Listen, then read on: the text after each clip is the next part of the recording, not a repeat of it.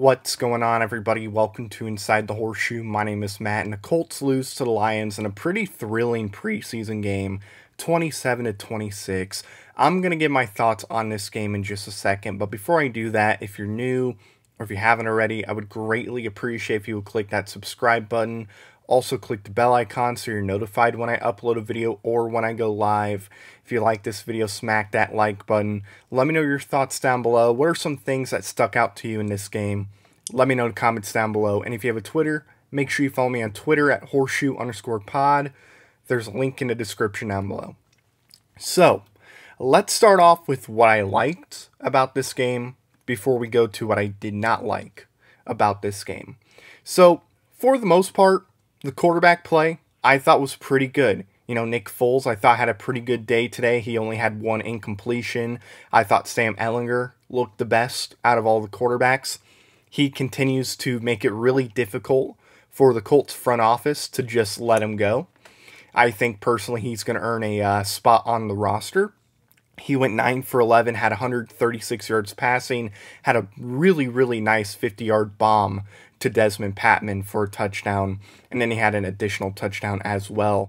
I even thought Jack Cohn had some pretty nice moments in this game. You know, he did struggle a little bit at the start, but he did have a really nice final drive that ended with a touchdown. Unfortunately, they did not get the 2-point conversion, but it was a pretty nice drive, I would say, by Jack.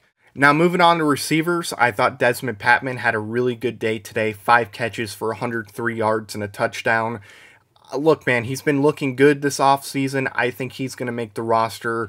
He's probably going to be your receiver 5 if I had to guess. I was really happy with him. And then with Mike Strachan, he came back earlier this week because he was on the PUP list.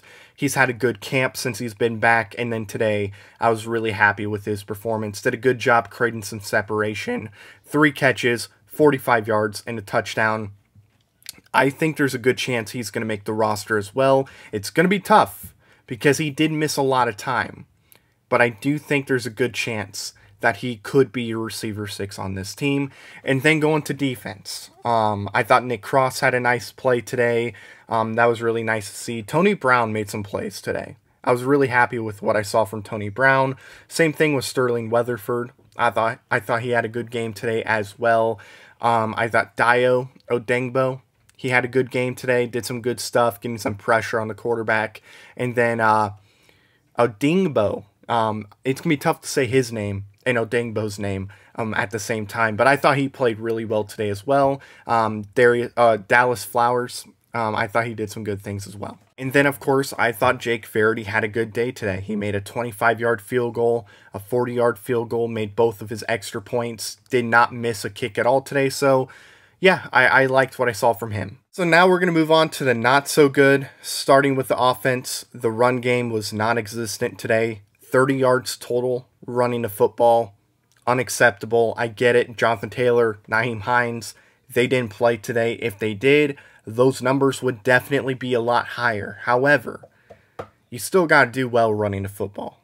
Okay, Price had the best day running the football, averaged 2.2 yards per carry, had 13 yards total. Philip Lindsay had 8 yards, on 4 carries. Yeah, it just was not good at all. So I was not happy with that. Also, our offensive line, not good today. Bernhard Raimann, I felt like he improved as the game progressed, which is good.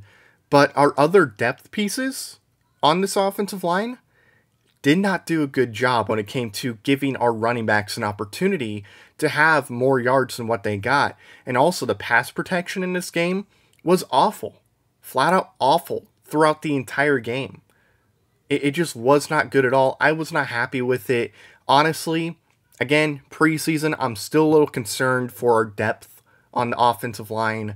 Yeah, it wasn't good. It was not good at all. So, all right, so now we're going to move on to the defense. Defensive line did not play well today. There's a few guys that played pretty good. I mentioned them earlier. However, they had a really difficult time when it came to creating pressure and getting pressure on the quarterback, and they really struggled against the run today. As far as the run goes, the Lions had 174 yards running. That's just not great. The defensive line was getting bullied by the Lions offensive line, and there were multiple opportunities for the Lions where they had big runs. So I was really not happy with the defensive line's performance. That definitely made me pretty upset. And then also secondary, I thought there was a few guys that played pretty good today, but yeah, the Lions, they did pretty well in the pass game. You know, there were guys wide open. They didn't have like big numbers, but still, there was just guys getting open. It felt like the secondary was playing pretty soft today, so I was not happy with that at all. So again, Lions, they win in a close one, 27-26. There were some good things for the Colts in this game. However, there were also some not so good things for the Colts today. And that's going to do it, guys. Thank you so much for watching this video. If you're new or if you haven't already, I would greatly appreciate if you would click that subscribe button. Also click the bell icon so you're notified when I upload a video or when I go live. If you like this video, smack the like button. Let me know your thoughts down below. What were some things that stuck out to you in this game? Let me know in the comments. And also, if you have a Twitter, make sure you follow me on Twitter at horseshoe_pod. There's a link in the description down below. So thank you very much for watching. I've been Matt, Bleed Blue, and we'll see you next time. Bye-bye. Thank you very much for watching this video. If you like it, make sure you watch one of these other two videos. They're cool. Also, if you're new, please click the subscribe button as well as the bell icon. I greatly appreciate your support.